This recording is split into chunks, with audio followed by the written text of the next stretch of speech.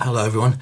I wanted to do a video just on the subject of how I went about painting these figures of US Marine Corps from World War II from the assault group. It's not meant to be a tutorial. I'm not presenting myself as particularly expert in this subject. In fact, these are the first figures I've ever painted of US Marines, but I just wanted to show what I have come across in my brief period of research, and why I chose particular paints and so on, and just give you an idea of how I set about doing it. Partly because as an initial, sort of start to doing these figures, I did have quite a search of the internet and YouTube, and didn't really find a great deal on offer to sort of help me. The most help I found on YouTube was actually, by coincidence, Anthony at Grana Priego recently put up a showcase of his US Marines. But apart from that, really not much going on YouTube, and the internet was a little bit sparse as well, I have to admit. So I started with the internet, and as I say, these figures are from the assault group. Now, in earlier years, not any longer unfortunately, the assault group had a website. They still have a website, but the old website used to have a really good few pages on it where painters had contributed photographs of their work, and had also sometimes written articles that the assault group published on the website, showing what paints they used and etc. And I actually found that very useful when I painted up my Japanese, but it's been a few years now where the website changed. I suspect it's this sort of trend towards favouring Facebook rather than web pages nowadays, and the assault group's website has actually, I think it's declined a little bit. I mean, it's still, a useful website obviously for buying their figures and sort of perusing their ranges and so on, but in terms of painted examples and so on, and tips and guides and so on, it's stopped all that completely. And also, to make matters worse, there is a photograph as the sort of header, as the title, the page title, showing an example of their painted Marines. I'll put a screen grab up of it over this so you can see what I mean. And as I say, I am no expert, but those figures don't look right to me at all. They've been given, unless it's the lighting or something that makes them look odd, but they seem to have been painted in a sort of yellowish khaki kind of colour. Almost makes them look like they're kitted out for the desert. Doesn't look right at all from my limited knowledge of what I've found out so far. The colours are totally inappropriate, so you can't go by that. The best thing online that I found was they were called Farnworth Colours. Now, they have a page, I don't know whether it's still on the North Star, but there's a North Star header to the page, so whether it's still available on North Star's website, I had a look and can't find it, but if you Google Farnworth Colours, you'll come across it, and that has quite a useful painting guide with suggestions for paints. Unfortunately, it's not the sort of a paint range that I would I would go for myself. They suggest a lot of Vallejo colours. I have got Vallejo paints, but my preferred set of paints is Foundry. I really like Foundry's triad system, so I'm going to give you some suggestions for some other paints other than the ones on Farnworth Colours that they suggest. Now, after the internet, of course, we all go for Osprey. I bought a couple of. Sorry, get that glare out the way. I bought a couple of Osprey books to lend me a hand. Now, this goes back to my very kind of basic understanding, or what I thought was understanding of the way Marines dressed during the Second World War. I knew at Guadalcanal and in the Solomon Islands that they were dressed in a sort of plain sort of uniform, not camouflaged, which is the sort of archetypal US Marine Corps dress that we tend to think of that's regarding war in the Pacific. So this particular book, all the illustrations, I have to find one now in a hurry. It's Japanese. There we go. They're all painted in this very plain colour. Now, the colour itself, I'll go into that in a minute. But the colour itself isn't khaki, but it is a sort of, it's what's described as sort of sage green kind of colour, so greenish grey kind of colour. But I wanted to have some camouflage on my figures. I didn't want them to be completely plain, but at the same time, I wasn't confident that I could achieve a total camouflage look. So I decided to go just for camouflaged helmets and the sage green coloured clothing. Now, in this second Osprey book that I purchased, there are plenty of illustrations, and this is the kind of thing that I was aiming for.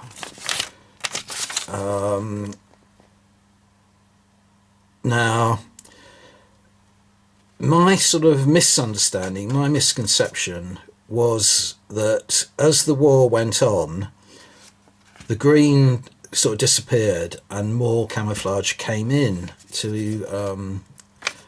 into use, but I was wrong on that. So in case that's what you were thinking as well, just want to show you the other resource that I went to, which isn't something that it appears to be commonly available to most wargamers, because I've mentioned this before and never really had anyone comment to say that they have this.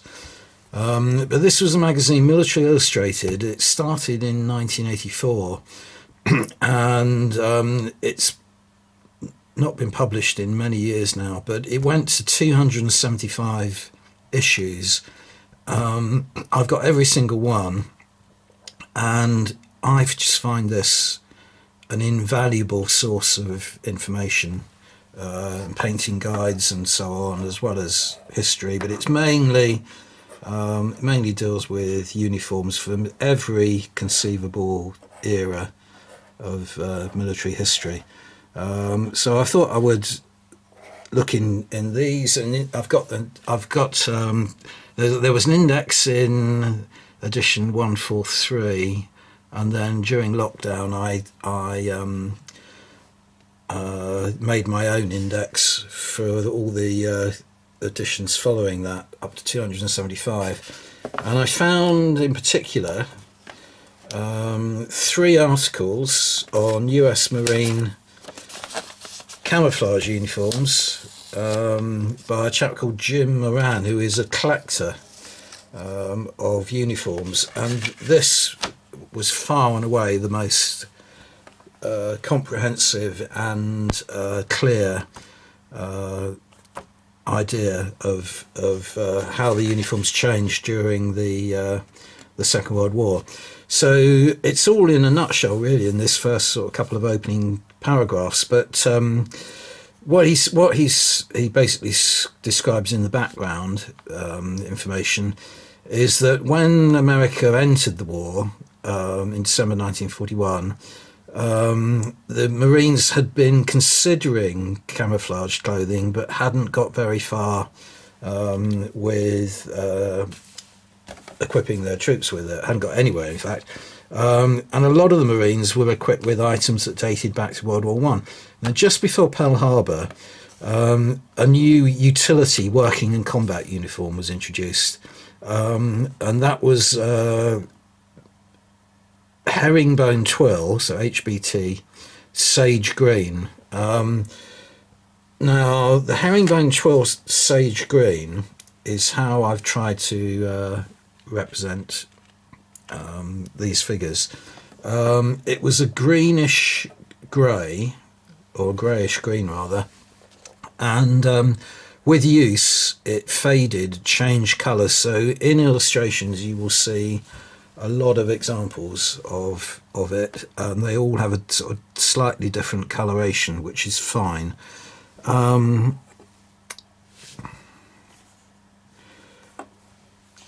However, this article is really about the camouflage, so I needed this to understand how to paint the helmets. I didn't want to paint the clothing, the utilities, actually as camouflage. So what he describes, and he gives some examples of it, is that first of all, the Marines were issued with a one-piece set of overalls that were camouflaged. So here is an example of it. Now the camouflage itself is double-sided, which is quite important. So there are two. That immediately gives you two choices of camouflage scheme that you could paint your figures. There's what's known as a brown and a green version. I'll go into that a little bit more later. But just to say that this one-piece overall was totally impractical and highly unpopular, mainly because in the tropics, with all the sort of stomach ailments and so on that did the rounds, it was impossible to kind of evacuate your bowels wearing this one-piece suit. There was no kind of flap at the back to give you an opening. You had to virtually undress if you wanted to go to the toilet, and that wasn't suitable for combat. But very swiftly after that, you get the introduction of the two-piece, so separate jacket and trousers, and lots of pictures of his from this guy's collection here. This initially, so this started being introduced, I think, around 1943.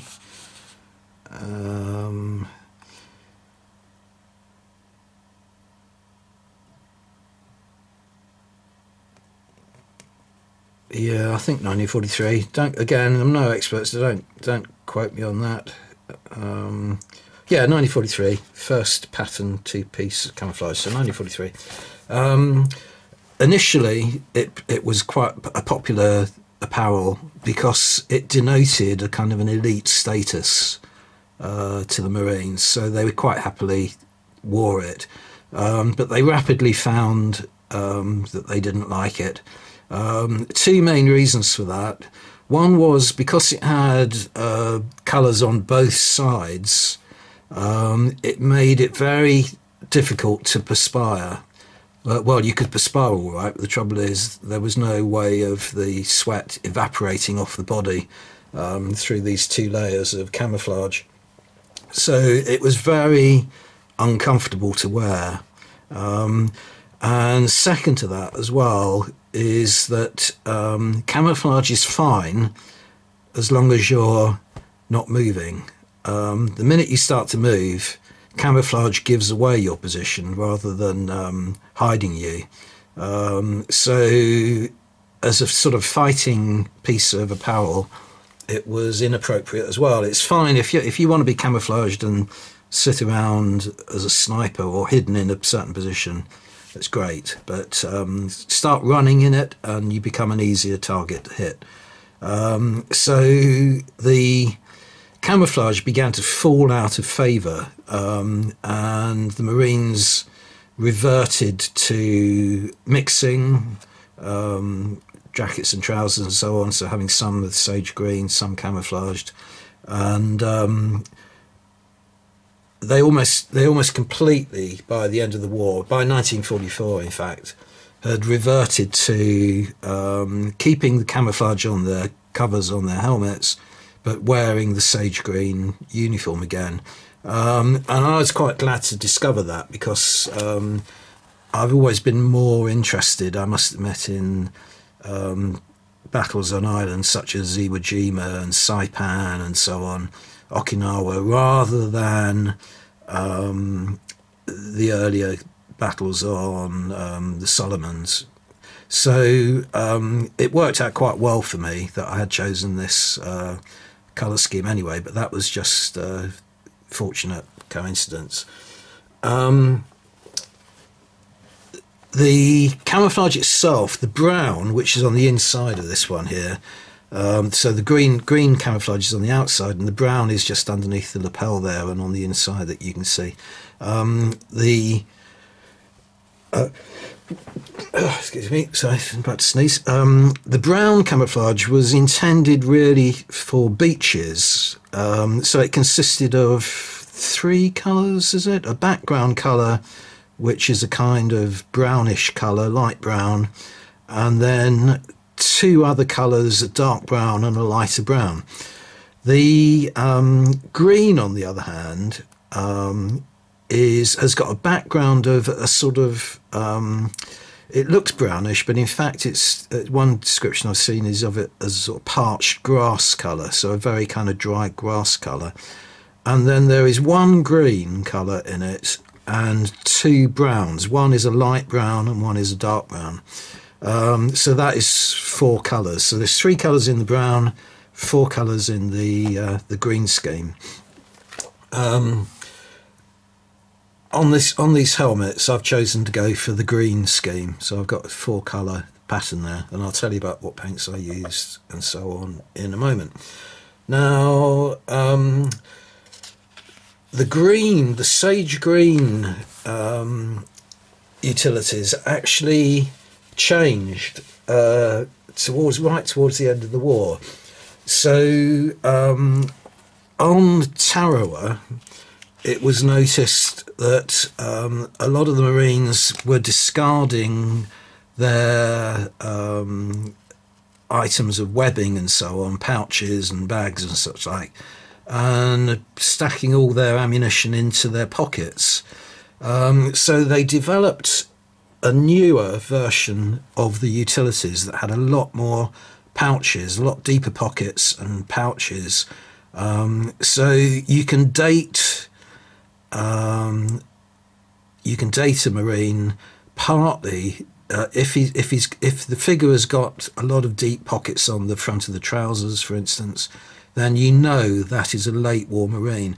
However, they weren't issued in vast numbers, so this is fine to represent a late war Marine as well.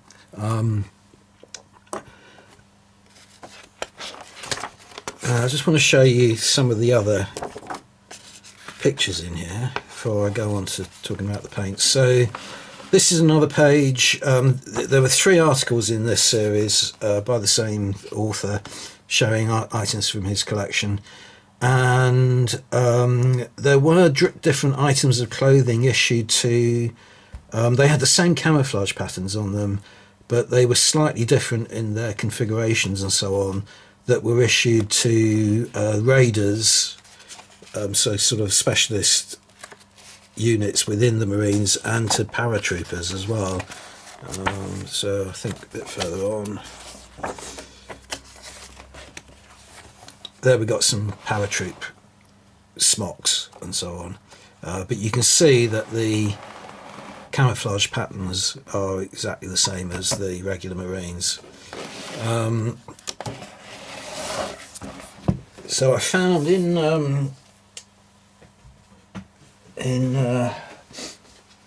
Military Illustrated, I did find some other articles that just have quite nice illustrations, so I thought I'd show you those.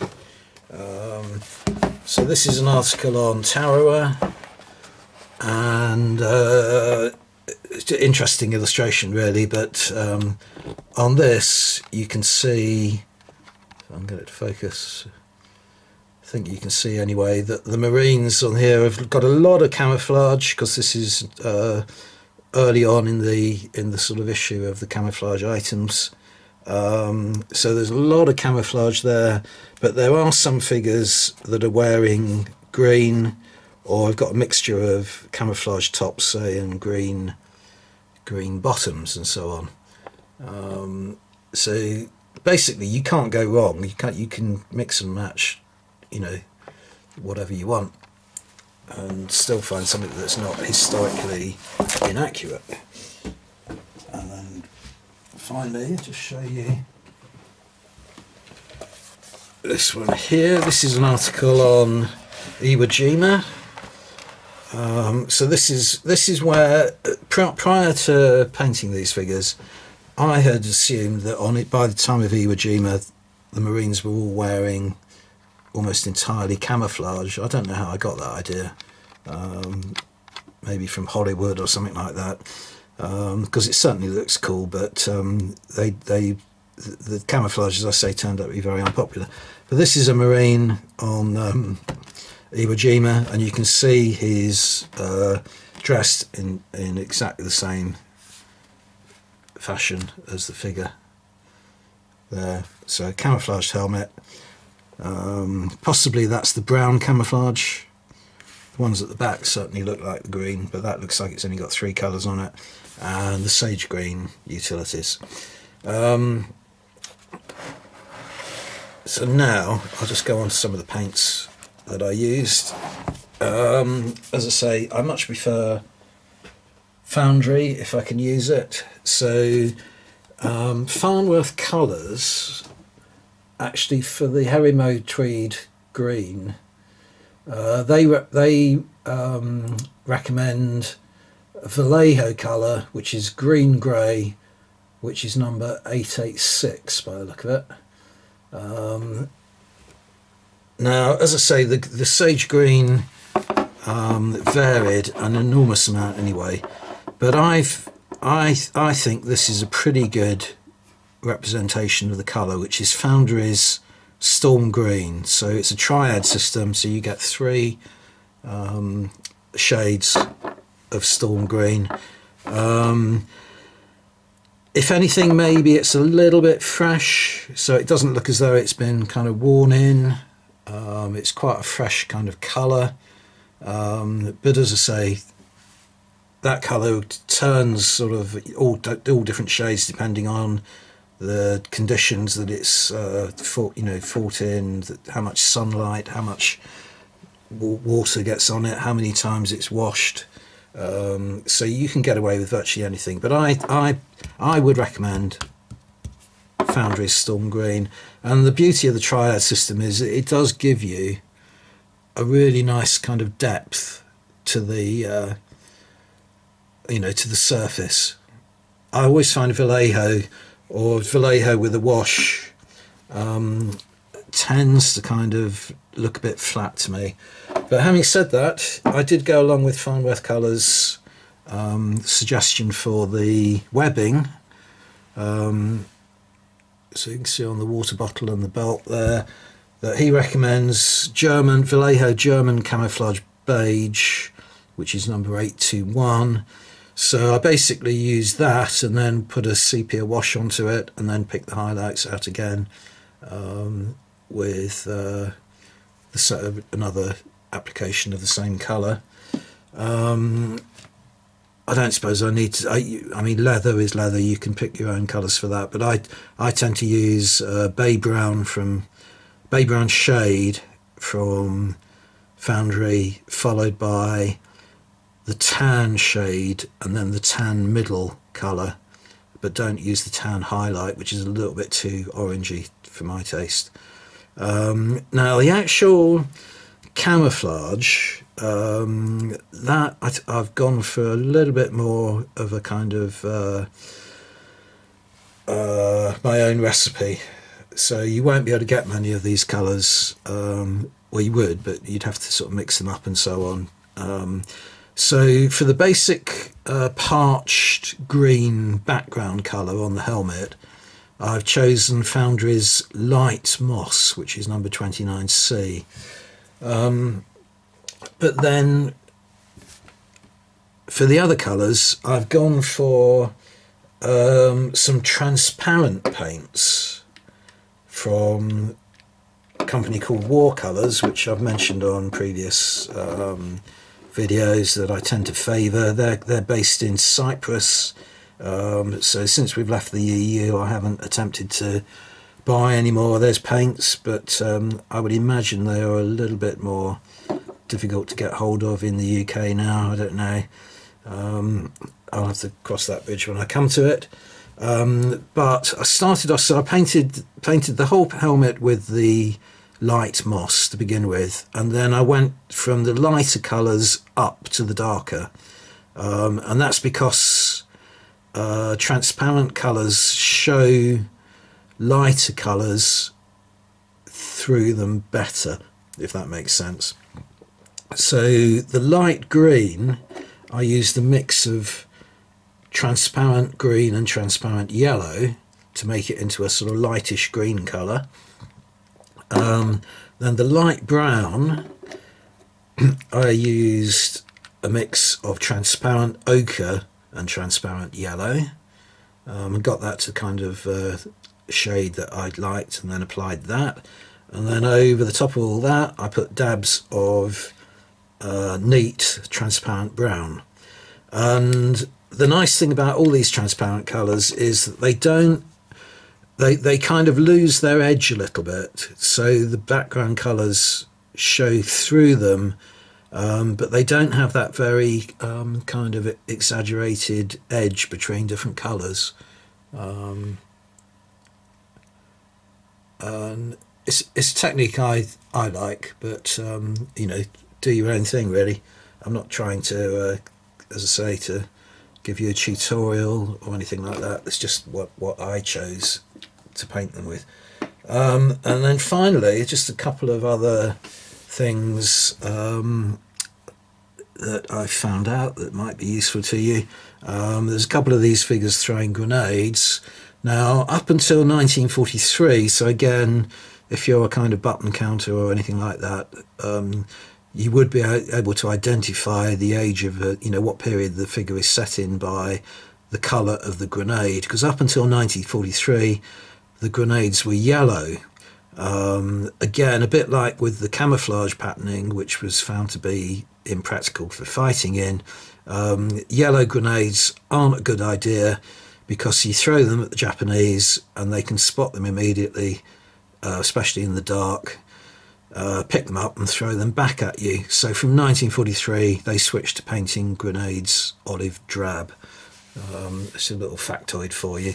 And then this figure has got one of these flags that, as I said, I don't like these on the figures, but just to give you a bit of background on the flags, then what they actually were, they weren't sort of battle standards or anything like that. They were popular as kind of souvenirs and trophies, but the Japanese soldiers often took into battle what were really autographs on flags of family and friends and so on. So they're almost like going away good luck cards that were given to the soldiers. So they would have a lot of Japanese script, kanji, on them, sometimes painted in very bold lettering, sometimes just scribbled, you know, so almost minutely so that you could barely see them. But predominantly these were the flags that were taken as trophies by soldiers rather than captured from flagpoles or camps or whatever, headquarters positions that were captured. 9 times out of 10, the flags that you see being shown as trophies are taken off of Japanese bodies, and they were worn sometimes close to the skin. I mean, the Japanese also had these 1,000-stitch belts that women stitched for their husbands and sons and so on, and they were meant to ward off, almost like a sort of warding off bullets, sort of lucky belts to wear. But what was close to the body as well, or was these things, and these tended to be the things that were pilfered from bodies by the Marines. As I said in an earlier video, I really don't feel that they would have worn them in that fashion. And it's one thing I don't like about the assault groups range, is that there are too many of them portrayed with these flags hanging from their belts, and I think it would have made them very a conspicuous target, in the same way that they gave up wearing the camouflage because they stood out when moving and so on. The same reason they wouldn't have then reverted back to the green uniform and stuffed red and white symbols in there to make them easier targets. And that is more or less it, I think. A little bit garbled, a little bit rambly, but really getting into painting these Marines, and as I say, I did find it a little bit difficult to decide which way to go, so I hope that's helped you if you're considering painting any Marines in the near future. Thanks for watching.